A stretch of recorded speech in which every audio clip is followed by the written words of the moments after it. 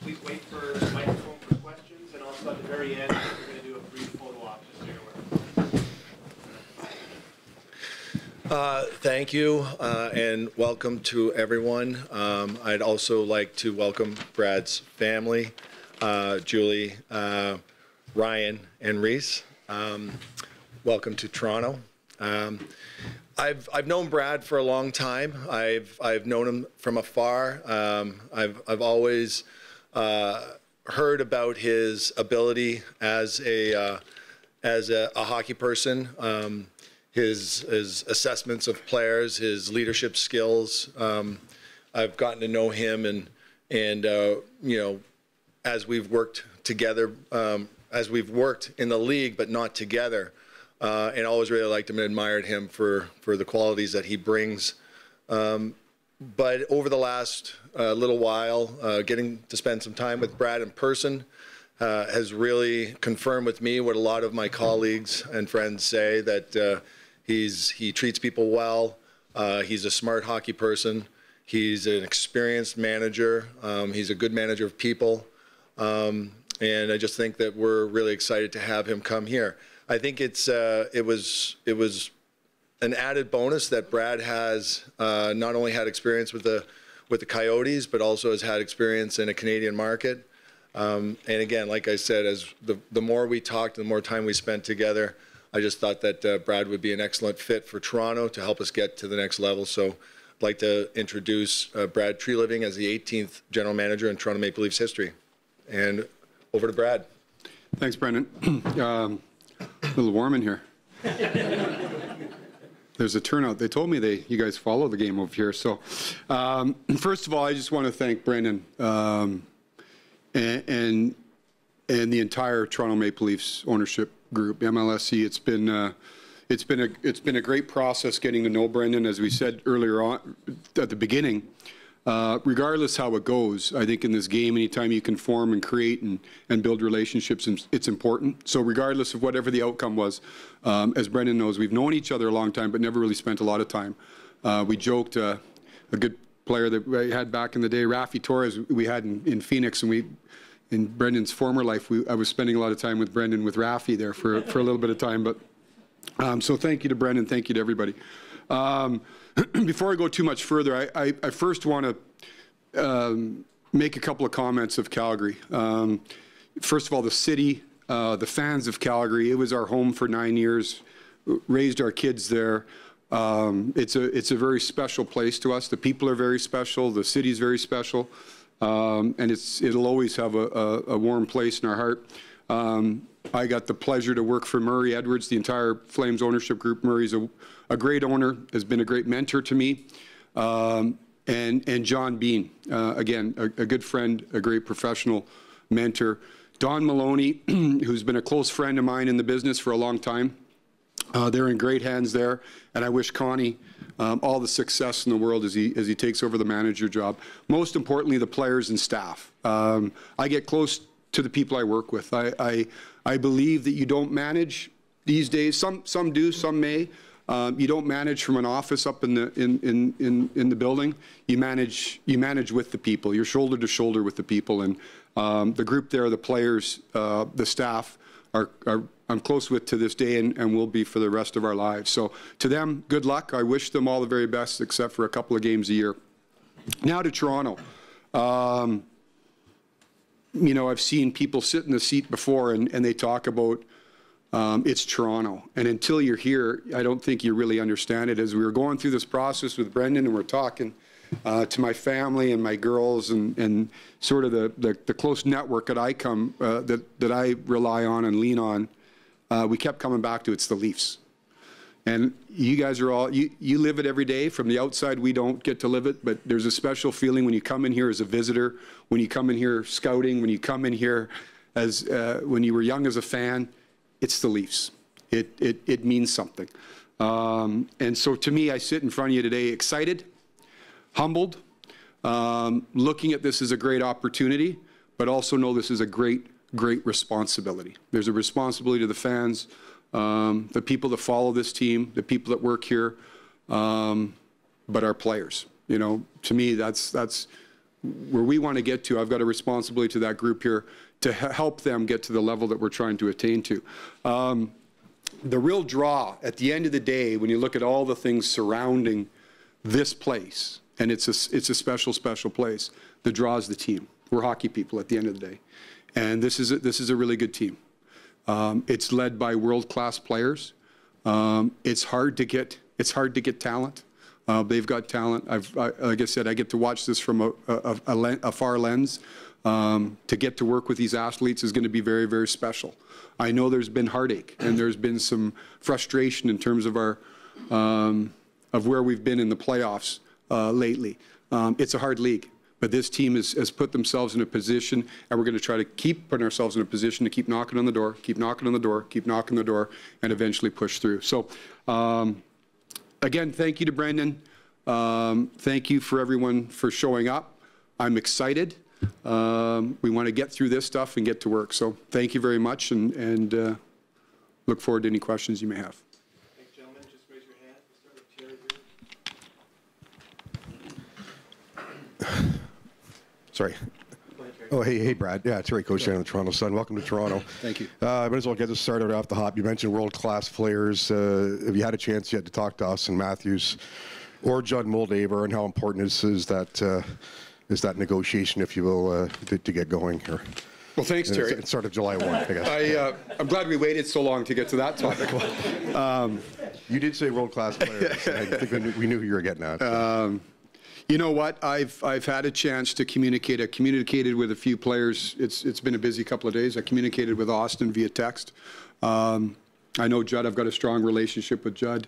You know, there's a great personal relationship, but Judd's excellent at what he does. You'll find from me, Terry, we're not going to get into any public discourse about contracts.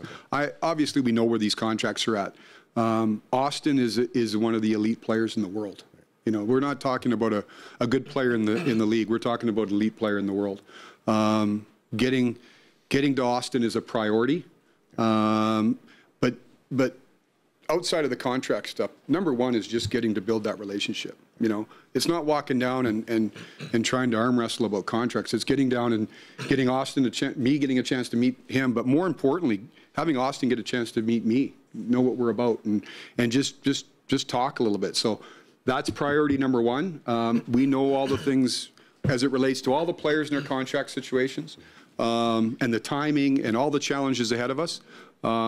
But we're prepared to get after it. So I'm excited to not only get a chance to meet him, but thrilled to be able to work with him. Dave?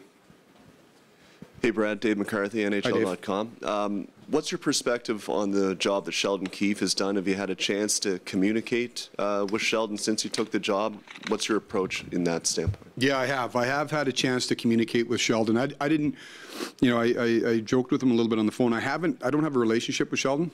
We spoke a couple of times years ago. But I've had a chance to talk to him. I'm going to get with him. You know, there's a lot of things that are priorities. Sheldon is as well. And as I said to him, it's a little unique situation, right? We can call it whatever we want, right? We're all big boys here. You know, there's been a change. You know, he's in a unique situation. But that's, you know, that's the business. My outside lens of Sheldon, I look at a team. Was it 115 last the 2 years as a full-time coach? 115 points, 111 points. I think he's a really good coach. My view is, determining whether a guy's good, bad, or indifferent, you have to work with him. You have to get to know him. So we're going to sit down and we're going to go through it. I'm coming in with no preconceived notions. I went to Calgary 9 years ago. Bob Hartley was there. Didn't have a relationship with Bob. Bob coached. I think he was the coach of the year my first year in Calgary. So I think Sheldon has done a lot of really, really good things. I look at how a group of really skilled players has gotten better at, you know, in checking and defending and doing those things that you need to win. So we're going to sit down and we're going to have a thorough process and try to do it as quickly as possible and come to a conclusion. A lot of the focus for this team the last, I guess, 7 years has been that core four group of players, Matthews, Marner, Tavares, and Nylander. How open are you to the idea of making a big move to change the culture here of this team? Yeah, you always hear these words, big words, culture, and I sometimes think it gets overused and overplayed. The good things here is we got really good players, okay? You look at where these players are drafted, right? You just have to pick the number where they're drafted. There's a lot of pain to get good players. So that having those players excites me. Like I said, they're world-class players. We're going to review everything. I want to stress strongly, I'm not about coming in and making a statement, right? You can throw a body under the tarmac and it might look good for a headline, but are you getting any better? At the end of the day, it's about getting better. And just being different doesn't necessarily make you better. The other thing I'll say on that is, and again, I'm coming in from an outside lens. This idea of the core four and all those types of things, my job is to protect them, right? It's to protect them. And I'm first fiercely protective of my players. But this can't be about the core four. This is about the Toronto Maple Leafs. It's not about 4 players, not about 2, it's not about 1. It's about the 23 guys that we're going to have in this organization. So I understand the spotlight's bigger here. I understand we're so fortunate to have all you people that care greatly about this team because of the fan base we have. But it's about the Leafs. And the success of this team or whatever challenges we have isn't because of 4 guys or 2 guys or 1 guy. It's about the group. And for a manager coming in, I'm pretty lucky to have the talent that those 4 represent, as well as everybody else on this team. But you're not opposed to a big move? We will look at all things. Brendan, Brad is your 3rd GM. You might have a 3rd coach, depending on what happens to Sheldon. I'm just wondering how much responsibility you shoulder or bear for one playoff series win in 9 years, and how much pressure you're feeling from below or above on a personal level after nearly a decade and limited playoff success. Yeah, I felt pressure from the first day I took the job till today. I feel it every day. I've come in with a responsibility to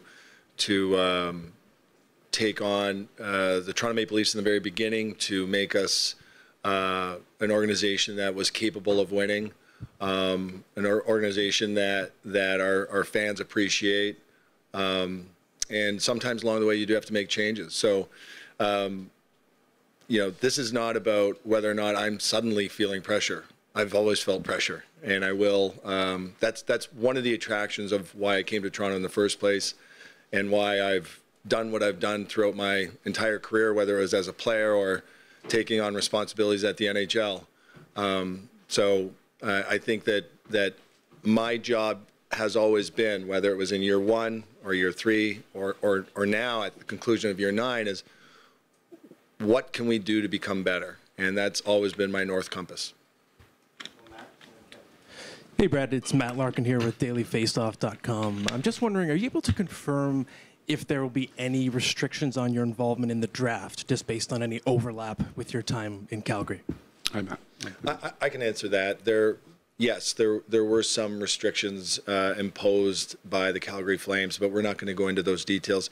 I will say that I've talked to Brad about that. We have an excellent head scout in Wes Clark. We have an excellent scouting team. We pick in the 1st, 5th, and 6th round. They are still doing their job. They are preparing. That part won't change. We have the utmost confidence in our scouting staff, but I won't go into those details.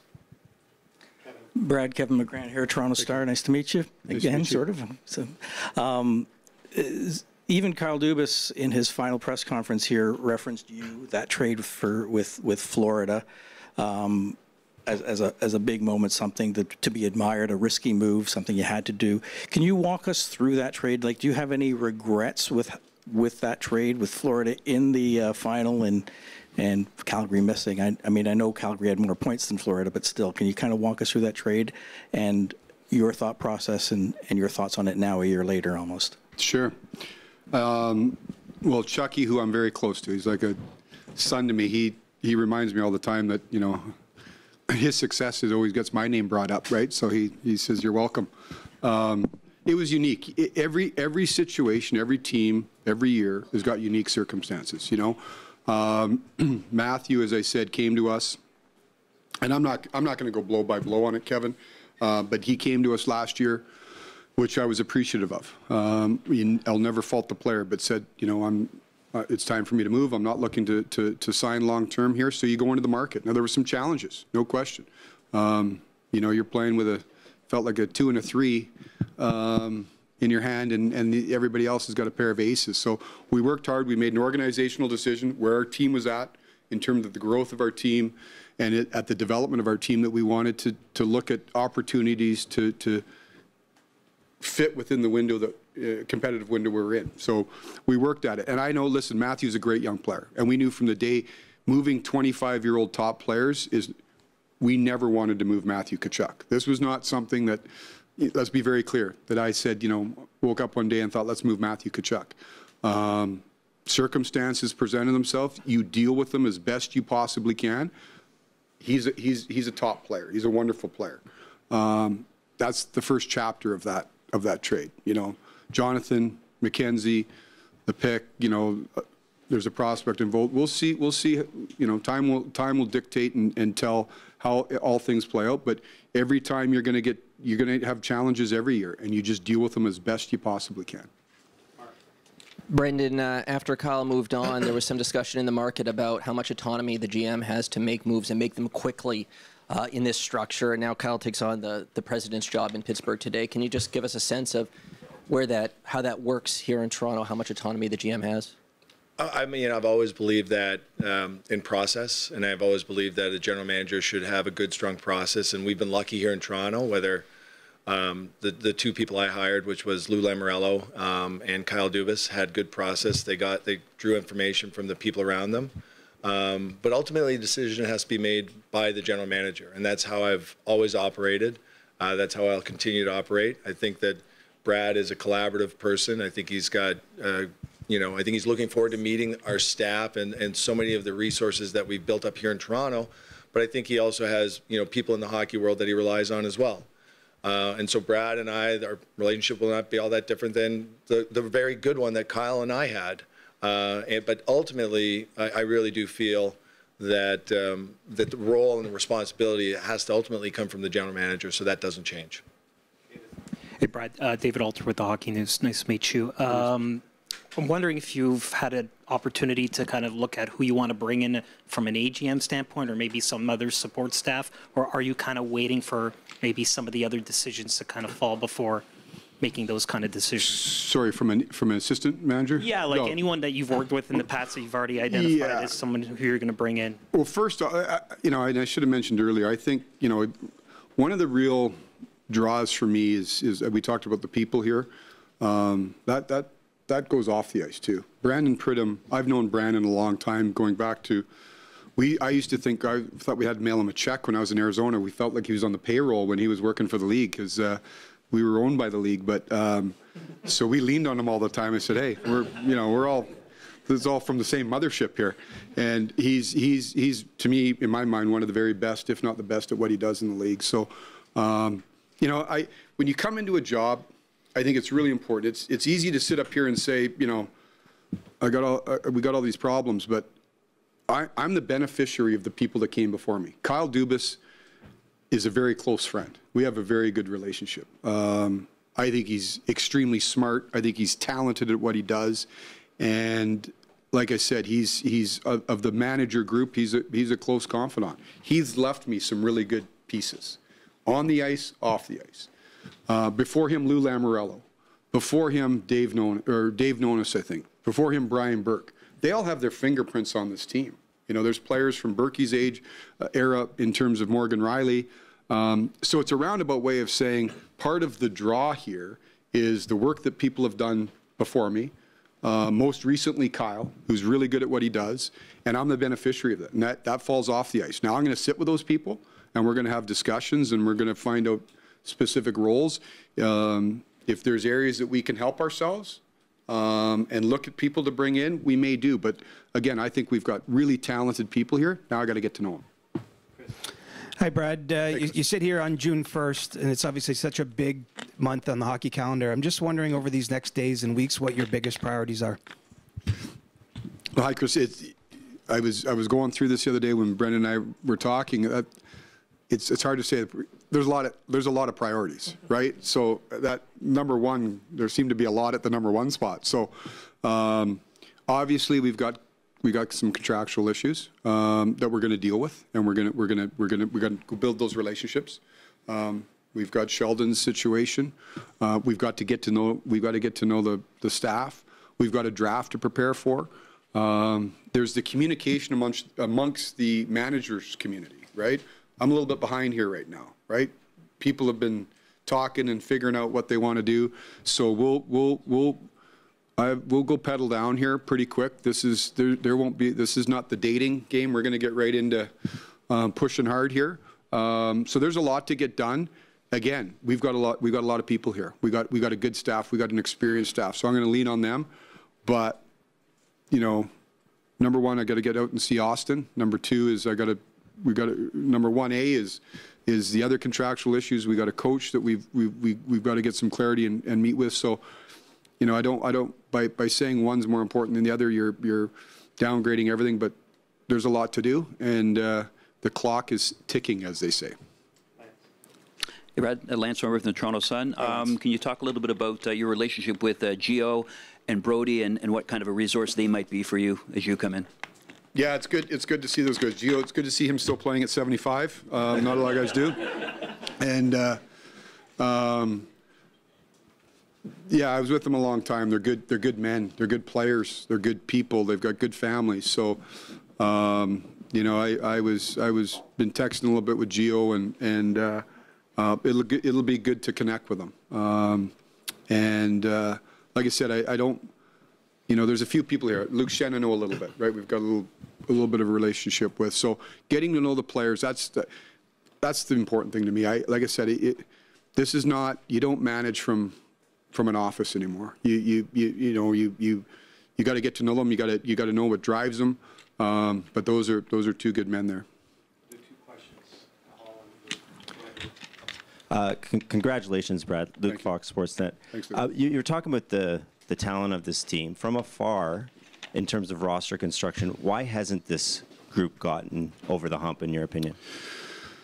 You know what, Luke? There's a few things, and before I get too, it's a little bit premature, and it's not a way of dodging the question. I always feel in the same way when I went into Calgary. There's an external lens. Until you get behind the curtain, it's you know, you got to know all the reasons why. Number one, and it's not a, you know, it's a motherhood answer, but it's the truth. It's hard to win, right? Like, we're looking at a final here right now with two really good teams, but one of the teams was a Pittsburgh win away from not making the playoffs, right? It's tight. The margins are thin. It's hard to win, and I know that sounds. People want the answers. We're going to try to get the answers, but it's hard to win. What I've liked about this team from afar is and I refer to it as we already, but they've got lots of skill. They've got lots of talent. But each year, and you know, for me, like when I look at our sort of how from our data how we looked at this team, I mean, it was an elite team 5-on-5 offensively. When you look at its chances against, so I think it was second in chances for. I think we're 14th in chances against, but their disrupt percentage in terms of checking, to me that's checking, it was second. So and again I point back to the coach. He's gotten top players to check, and at the end of the day, you know, checking, you can't win until you check, and you need talent, you need skill, but that skill's got to play at both ends of the ice, and I've seen an evolution of that. But it's hard to win. It's hard to win. Beyond that, I think, you know, we just got to dig in and we got to get familiar with it and find solutions to the issues that we got. Brendan, about a half hour before we sat down here, your former GM was announced as, excuse me, the president of Pittsburgh. He'll be debuted an hour from now. What do you think of that timing? Well, I think they're like us. I don't think it was intentional timing. I've been in contact with the CEO of Fenway, Sam Kennedy. He and I are very close. We've talked over the last week several times about Kyle. So I think they need to get to work as well. Fully endorsed Kyle. I thought he told Sam that he would be great for their organization, and I'm very happy for him.